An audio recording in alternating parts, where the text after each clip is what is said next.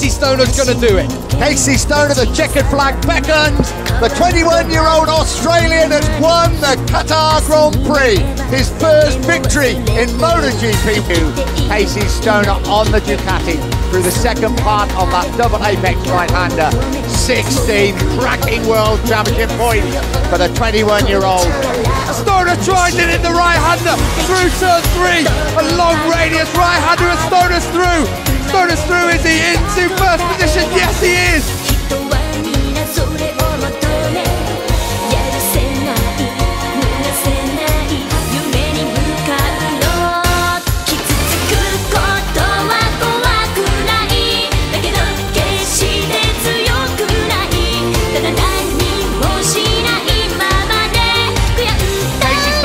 Wants to lead into turn 1. He goes past Valentino Rossi, this time on the brakes.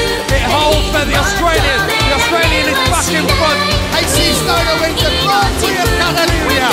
Valentino Rossi in second.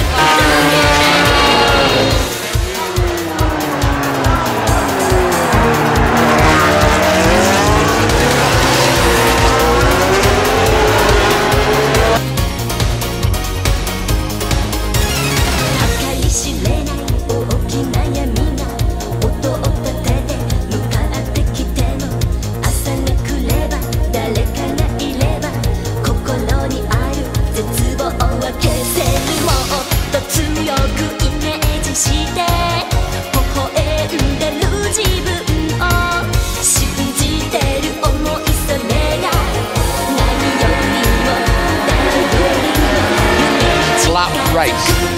Well, they've won here for the last 2 years, haven't they, with Loris Capirossi. But they've come to support this 21-year-old Australian. Casey Stoner could clinch the world title here in Japan.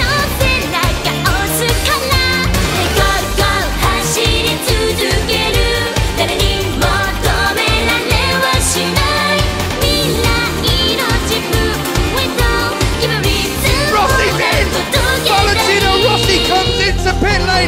Is this the end of the World Championship 2007 for Valentino Rossi?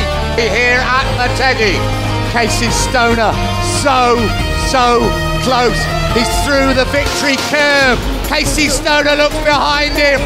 Casey Stoner is the 2007 MotoGP World Champion.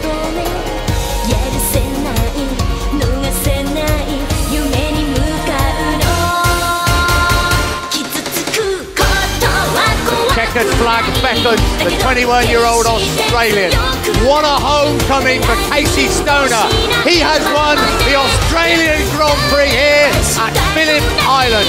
His 9th Grand Prix victory of the season.